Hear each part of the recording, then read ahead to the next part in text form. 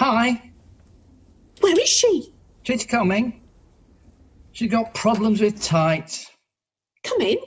I thought you were coming down together. God, this is so heartless and clinical, all this. I mean, it's all laid on. Look, you've even got nibbles. It's not heartless. It's civilised. How else do you want it to happen? Wait for her to be told by a third party? Till she finds love letters or contraceptives in your pockets? No. Something sordid like that? No, it's just... Or should we both be cowardly and run off together and write her a letter? Or a fax?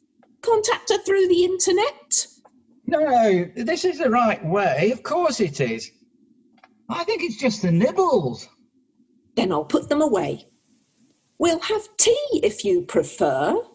No, no more of that bloody old grey. Well, I don't know. I don't do this sort of thing regularly. I don't know how one's supposed to do it. You tell me. You've obviously done it before. Usually it just sort of happens. You wait for her to find out. That's typical. Not always, no. It gradually becomes apparent. Well, I think this is the honourable way.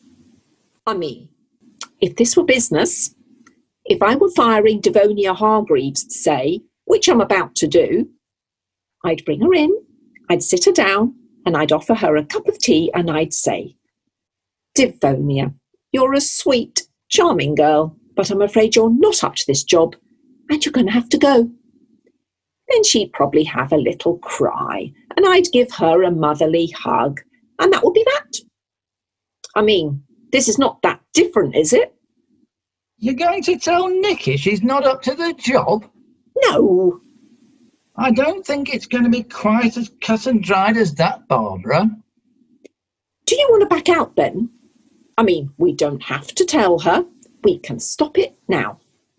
We can all sit down, have a sherry and indulge in small talk, sing the English school song again. And incidentally, in the process, we, of course, forget all about us, because I refuse to go on the way things are at present, carrying on behind her back. So which is it to be? I don't know. It's your choice. Which one do you want? Me or her? Why do women always say that? You have done this before. Only once? When? When did you do it before? When I left my wife for Nikki. Oh, God. Of course.